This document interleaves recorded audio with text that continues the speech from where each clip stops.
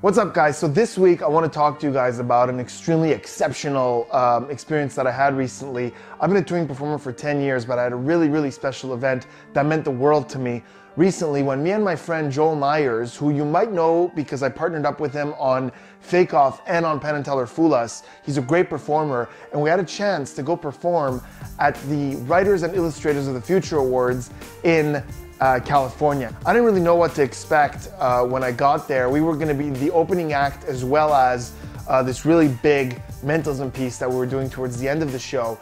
It was just such a beautiful event. So when we got there, we started on the red carpet, and you know, all the guests of honor were there walking the red carpet, and it was quite overwhelming for us because, you know, all the media wanted to talk to us about this big trick that we had planned at the end of the night. And we had the amazing opportunity to hang out with Nancy Cartwright. Now, for those of you who don't know, Nancy Cartwright is a voice actress, one of the best voice actresses on the planet, who famously does a whole bunch of voices in The Simpsons, including the voice of Bart Simpson. She is an incredible talent, and it was such an honor to meet her and to get her on stage to help us out with our final trick. And that's the reason I'm making this video, because I want to tell you guys about this trick, and I want to show you how the whole thing ended. Now, I'm not going to show you the whole trick, because the whole trick is like 10 minutes long. If you want to see it and you want to make sure you don't miss a single detail, click above over here. You can go to Joel's channel and watch the whole trick from there. I'm just going to talk to you about the highlights of the trick and the final moment, because I legitimately believe that this is the most fooling and most deceptive trick that I do on stage in my mentalism show. So basically the way it worked out was this. We came out on stage and we had a little football that we threw out into the audience to random people, and had those random people name random elements of a sci-fi story that we were making up right there and then. Given that they're writers, we thought it would be a cool thing to write like a sci-fi story. So the ball went around and people named random elements. They named a planet. It could be any name in the whole world. It could be somebody that you're close to, the name is somebody you're close to, like the most clever name that pops into your head. Christopher, what is the name of our planet? Chow? Chow? It's C-H-A-U. Chow, okay, so it's C-H. So our location tonight, Christopher, is Planet Chow. Planet Chow. Christopher, I want you to take that ball, toss it to somebody else next to you, wherever you want. You can maybe toss it a little bit further towards the back, something like that. They named a villain, the villain of the story. Max, you are going to pick the villain in this story. Now, you can inspire yourself from ancient mythology, folktale, fairy tale, or you can make something up. It could be something like a vampire or something crazy like an army of garden gnomes. Totally up to you. Who's the villain? Voldemort? Voldemort. He who must not be named, you dangerous fella. Voldemort. V-O-L-D-E-M-O-R-T. Thank you. You can go ahead and throw the ball anywhere else. They named the weapon we would use. So Maurice, for the first time, what is the object that you see on the kitchen counter? What is the object? A crystal ball. Crystal ball. Crystal ball. Perfect. I know how to spell that one. Crystal ball. That's good stuff. Yay. Wonderful. Now. And then from a notebook with an assortment of just random names, they picked the name of the hero of our story. All these things were selected with complete randomness. In this notebook, I've written down very common first names. Things like Matthew and Daniel. I think there's a Matthew in the room. Anthony, Nicholas. As you could see there, Ryan, John. There are 30 to 40 different first names here.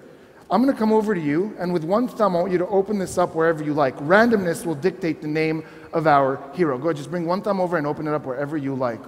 And the name you've opened up at is James. Now, that's a choice you didn't even make. It was completely random. The name of our hero will be James. At that point, we told the audience about a box that was sitting right at the front of the stage in front of them the entire time. We had a couple of guests of honor stand up and confirm that before the show, they signed an envelope that was placed inside that box, and it was in front of them the entire time. I showed you an envelope, and in that envelope was a piece of paper. You saw that, correct? All three of you signed the envelope in a very unique way so that we can never duplicate it and we can never have an envelope like that one.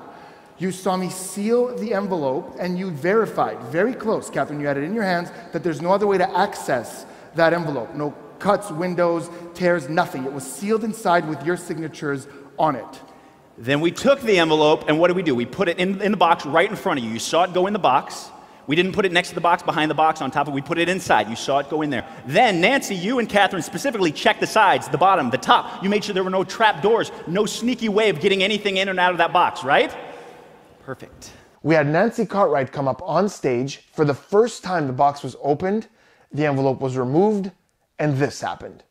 I'm gonna grab that envelope that's been sitting inside here the entire time. Nancy, I want you to verify that your signatures are all there. They're all there. You see that? Catherine, is your signature there? Larry, is your signature there?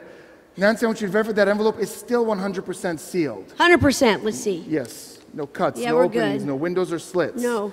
I'm going to tear that open at my fingertips, and I want you to see that inside there is that very same piece of paper that was there in the beginning.